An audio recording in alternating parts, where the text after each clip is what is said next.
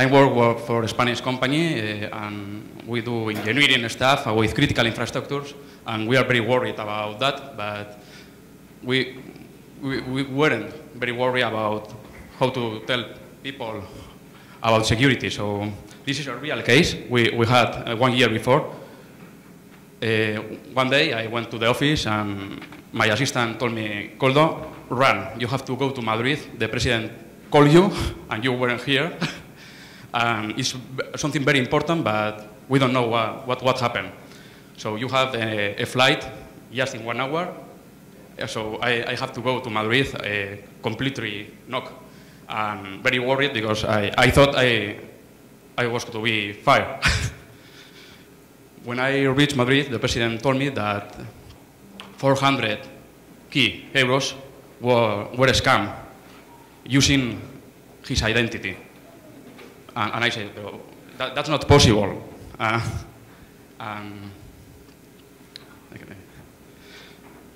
We start investigating, and the mails were attacking one of our subsidiaries in Portugal with a fake domain, very, very similar to our main domain, Elecnor.com. I can explain exactly the domain because we are under investigation right now with Europol and Interpol. So if you want to check the notes later, we can do it after the presentation. The money was transferred to a Chinese bank in Hungary by one of the main directors of Portugal subsidiary. And in the mails, in every mail we investigate, there was also a copy, a CC, to a fake lawyer domain, but the page was completely like the original, using LinkedIn profiles, original, pictures of the people, the story of the people. After the investigation, we are contacting them because they stole everything about their life, their work, the pictures from the Instagram, everything. This was another domain. The PT was a nightmare. One of our lawyer department called and phoned the scammers, very, very upset because it was a very, very big scam, and destroyed all our work of the investigation because we were working like 4 or 5 weeks, and they disappeared. After the call, in some 2 or 3 hours, they disappeared. The web were taken down. The domains was impossible to track. The phones number were disconnected.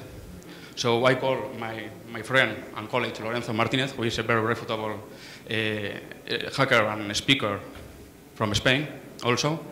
We studied together in the university because we were completely lost with the investigation. And surprisingly, he told me he was researching the same, working to make a completely anonymous domain registration process, not able to track, and for APT purpose, exploitation purpose. And I thought he was the one scamming because it was in the same period, just the same month we were investigating. Lorenzo was doing a private work for a private company that is going to explain right now. Well, this is myself. I have no time, so ask me about me later. The background about this is when Koldo called me, in fact, I was not doing that job for a private, even for a new experiment. Why? Because in my company, we have been hired to make a real APT to another company. So with the previous analysis and the experience, we wanted to test what will happen in a public company. In this case, we have done it to a public sector in Spain, the ministries. So as I am a Spanish citizen, let's try there. So I apologize for the resolution, but I will try to tell it anyway.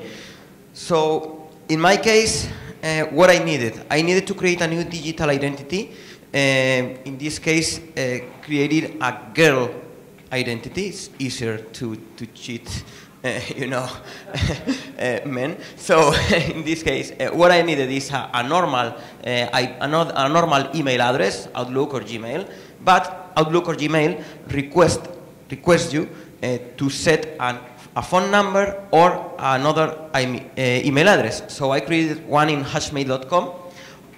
All the steps I have done in the internet, at the beginning, I use public, wireless, or length, not my neighbors, but others, Wi-Fi networks, okay? So I created a Bitcoin wallet in blockchain. Perfect, and the point is how to fill the blockchain, the Bitcoin wallet with real money. Okay, so if I do it at a transference with my credit card, it will be a track. So what I have done is I went to a place where people use to call, to foreign people used to call to their countries. I don't know the locutorios in Spanish, I don't remember the name in English. And there I have bought Ucash codes with real money, with notes. So after that, there is some kind of web who allows you to move Ucash codes to Bitcoins. It gives you a good cut on the money. It has high commissions, but that way you have money. That have money in Bitcoins. The point is, if you have stolen to an old girl the bag with her money, you can convert money to Ucash and to Bitcoins anonymously. So now what? Now what I have done is to buy a service in iPredator. iPredator is a VPN service in Sweden that allows you to connect anonymously to Sweden and navigate all your traffic from Sweden to the internet. This stuff I have, joined with different techniques. So in this case, I was pretty quiet, pretty relaxed that I was not being traced. I needed a free website. I have done it in 00webhost.com. It's a free website service with PHP and everything I needed to do to set the poison I needed for the next step. So who are we going to cheat? Something like this. To do this, what are we going to do? Use these two words that, if they are in the same sentence, are even more effective. So in my case, I created a LinkedIn profile. Okay, I created a LinkedIn profile, always through the VPN channel I said before. First of everything, check your IP address. I'm not saying do this, but I have done. Check your IP address, sites like whichismyipaddress.com or something, to know that you are going out through the VPN and not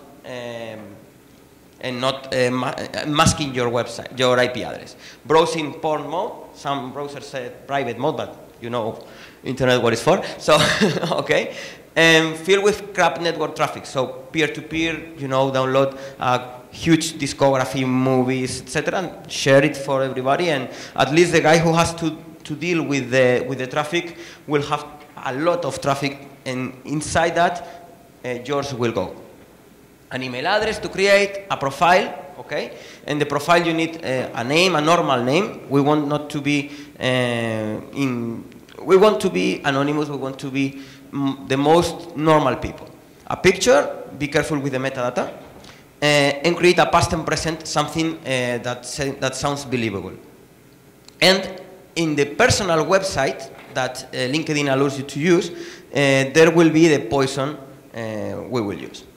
So how far do we want to go? Okay, in the malicious website extracting, we will have normally the date, the IP address, the referrer, the user agent, and that's the normal stuff we have in the logs of the web server. But I want to have the versions of the plugins installed on the machine. Plugins like Java, Shockwave, Flash, etc., Real Player, etc. Why? Because you know that using that information, we will be able to exploit or to use, if we know that they are not updated, or even they are, but using some kind of 0-day, we will be further.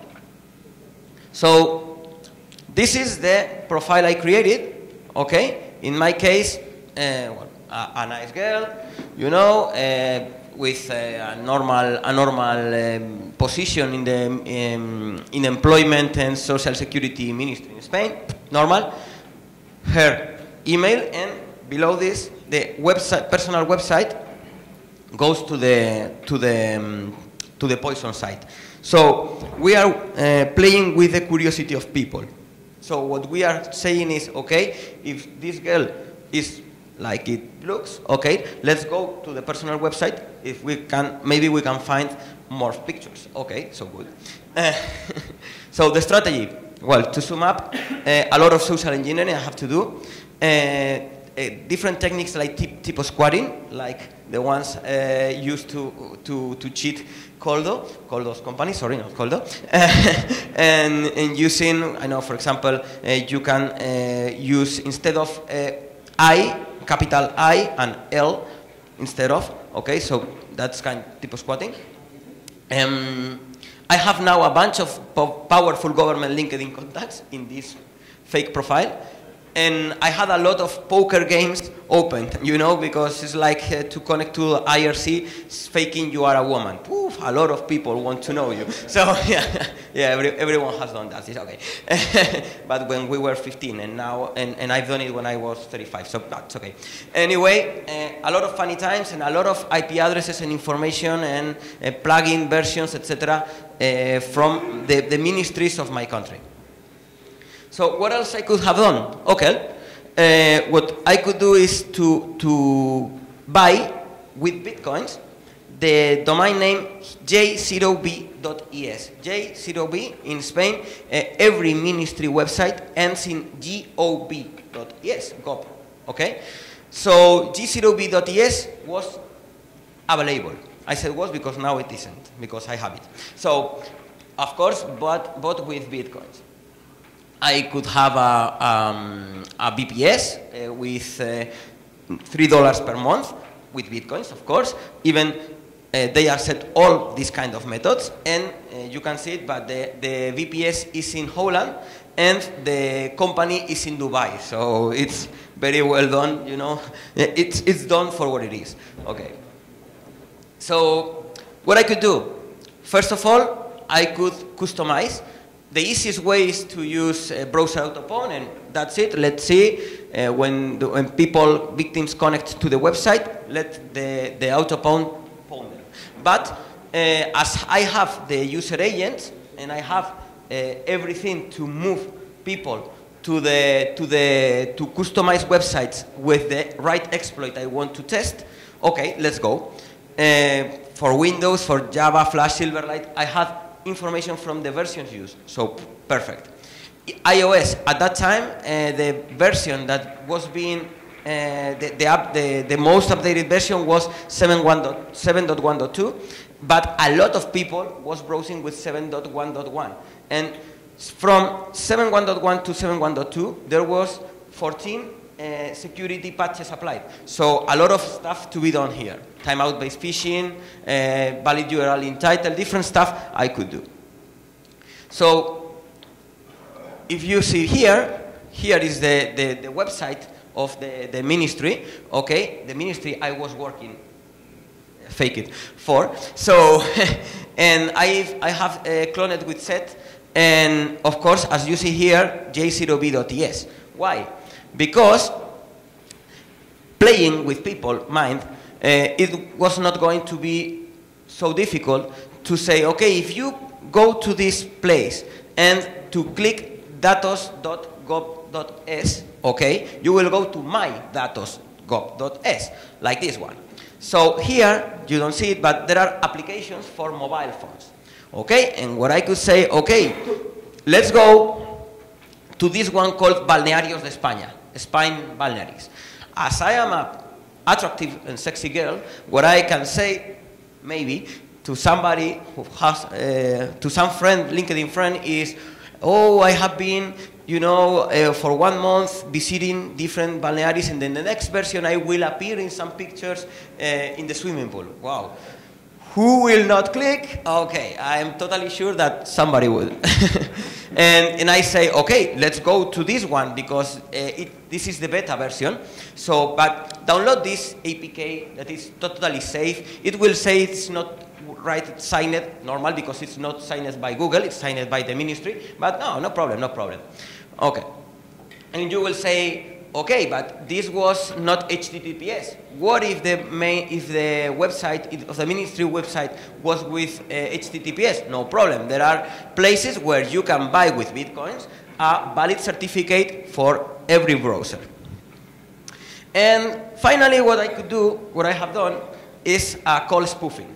A call spoofing is a very interesting technique if your target is not believing who you are.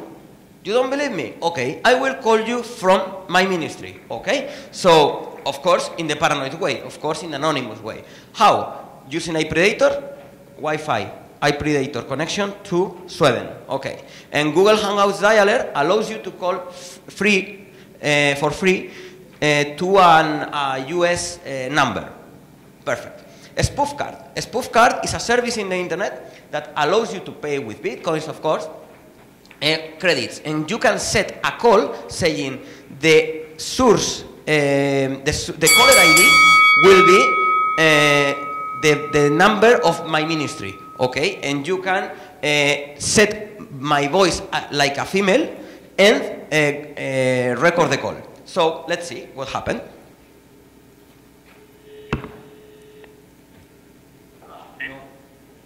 Hola, soy... ¿Qué tal? Pero no me llamas, 91 349 46. Subtitles are missing, yeah. But Sí, desde el edificio de Castellana, donde trabajo. Espero que a partir de ahora no pongas en duda lo que te diga. Una mujer ya no, pero tendremos que quedar algún día para darte el regalo que tengo para ti. No esperes gran cosa, es solo un detalle, pero con mucho cariño, eso sí. Uy, no sé, yo es que soy muy tímida, pero bueno, ya lo hablaremos por LinkedIn mejor. Bueno, que solo quería saludarte. Hablamos. well, the point is, I faked the call. I made the guy to believe that I was calling him from the ministry building with the number that appears in the website. So after that guy said that he was going to give me a present and that stuff. Oh yes, yeah, we will see. Okay, not today because this is a call just to make you trust me. That's it. Okay. So conclusions. After the investigation, we discovered soulmates with very low technology from the past, 6 months or 8 months before, from Hotmail, saying just the same. I'm the president of Elecnor. Please, I need you to send me this money for a secret operation we have in Hungary and so. That was for 6 or 8 months before. So it's a long period prior to scamming us. We saw a big evolution in technology perspective, just from Hotmail, then buying the domain, hiding the domain, using a lot of scam and social engineering to more than 25 subsidiaries of us were contacted, and thanks God, only one bite in Portugal. The other ones, the problem is the lack of communication, because no one told us that for 8 months or more, they were being contacted by scammers, saying that normally people say, oh, it's a scam, delete, or to a spam folder, and no one call us, the IT people, and say, oh, be careful, they are scamming us. They keep themselves. That's a problem. As always, human being is always the weakest link of the security chain. You can invest a lot of money, as we did, in firewalls and in other technologies, but people, you have to invest in people. People security learning and people formation. That's all.